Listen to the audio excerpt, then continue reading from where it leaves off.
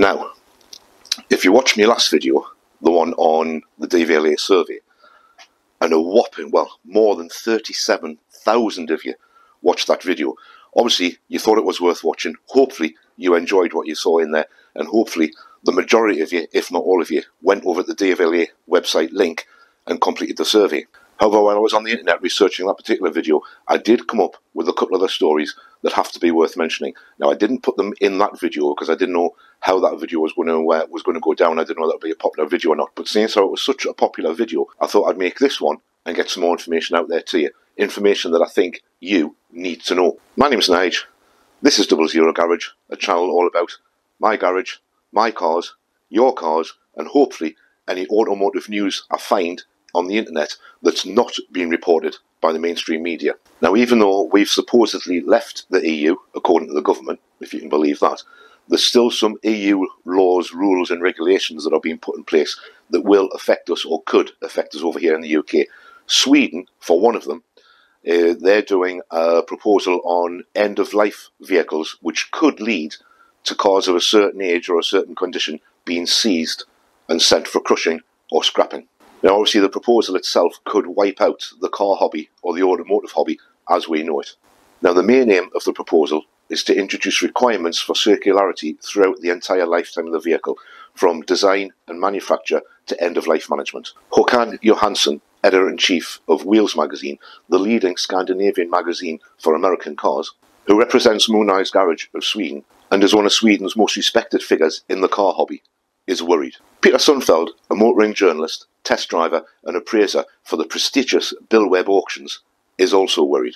Bosse Car Dr. Andersson, a car builder and inspector for the Swedish Car Builders Association, and Jan Takt, an expert in vehicle regulations and standards at the Federation of Swedish Historic Vehicles, are both worried as well. Now, Jan Takt has said that the proposal states that a car should be kept in its original condition with absolutely no alterations at all. Now, to make that a little bit easier to understand, what it actually means is, if you have a 1927 Model T Ford and you paint it today in today's modern water-based paints, instead of the paint that would have been used back in 1927, which would have been a cellulose paint, then over in Sweden at least, the car will be no longer classed of having historical value, and it will no longer be seen as being a historic car and being worthy of being on the road. It would effectively be at the end of its life because you couldn't paint it in its original combination of cellulose paint instead of the water-based paint we have these days. Now, when these types of laws are put in place or these regulations come into force,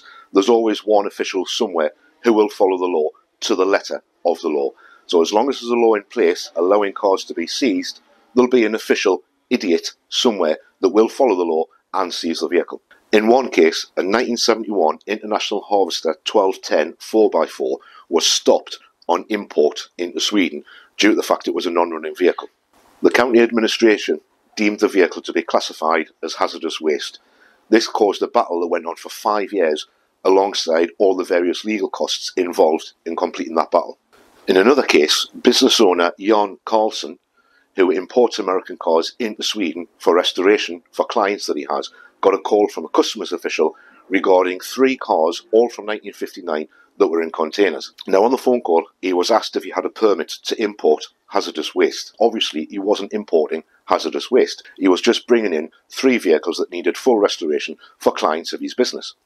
When he told customs this, they handed all of the information over to the County Administrative Board for Western Gotland, where the head of the department and the environmental lawyer both said that the 3 vehicles, all from 1959, needed to be considered as hazardous waste and would have to be confiscated and crushed within 30 days. Now, those 3 cars were a 1959 Dodge Coronet, a 1959 Buick LeSabre, and a 1959 Ford Galaxy. Jan did take legal action, and he did eventually get all 3 vehicles back.